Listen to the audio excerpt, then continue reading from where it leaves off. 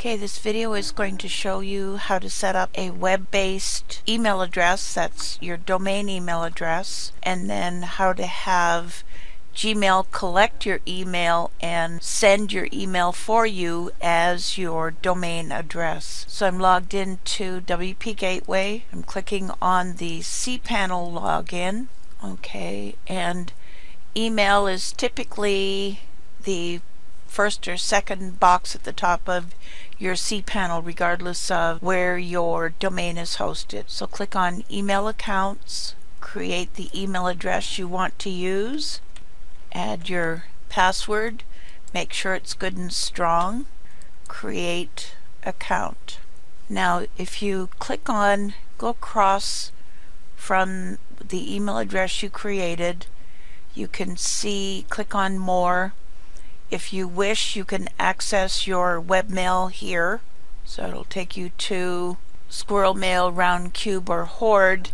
Doesn't matter which one you choose, your mail goes to each of them. They have slightly different features. So go back here. The other thing you find in more is configure your email client. This is what I use for Gmail. So we'll now go to a Gmail account, and when you log in, you click on the gear at the top, that's for settings, and then scroll down the drop down box and click on settings, and come across the tabs across the top and click on accounts and import down to add a pop mail account you own.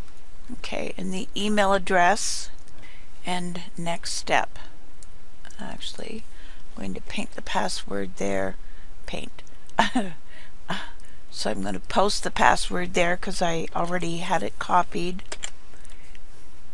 And if you want Gmail to leave a copy of the message on your server, you can do that, but you're going to need to remember to log in every so often and delete them because your email inbox will get very full. I want incoming messages to be labeled with the email address, and then click on add account. Yes, I want to be able to send mail as this address as well. So next step, Karen Stavert, and again it's and the password.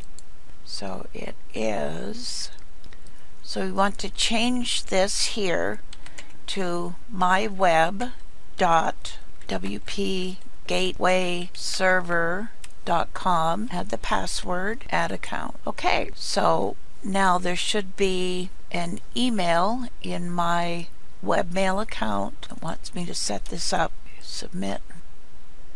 If the email address is just being set up, it may take a few minutes to get your confirmation message. Okay, so here is the Gmail confirmation.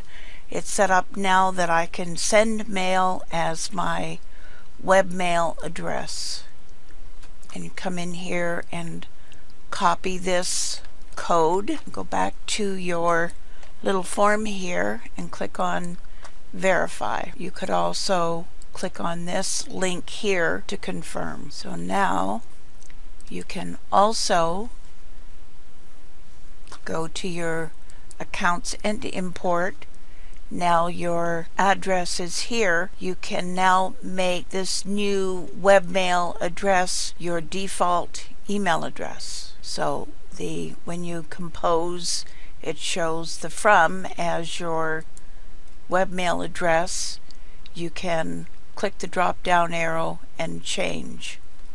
And that's it.